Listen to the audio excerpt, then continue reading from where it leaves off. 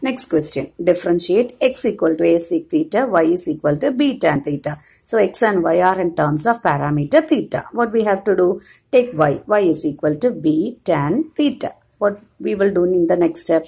We will differentiate y with respect to theta. That is dy by d theta is equal to b is a constant and derivative of tan theta is sec square theta. Let it be equation number 1. Again take x. X is equal to a into sec theta. So, differentiate x with respect to theta. So, dx by d theta is equal to, here again a is a constant and derivative of sec theta is sec theta into tan theta.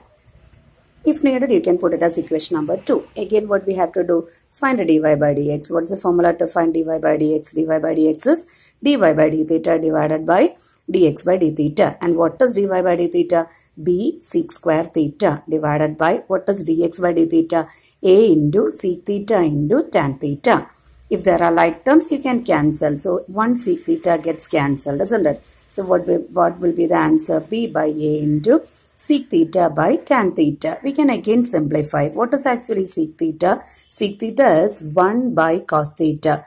By, what about tan theta? Tan theta is sin theta by cos theta. So, cos theta and cos theta gets cancelled, giving you b by a into 1 by sin theta. And what is 1 by sin theta? Cosec theta. So, the answer will be b by a into cosec theta. So, dy by dx is b by a into cosec theta and it is in the parameter theta.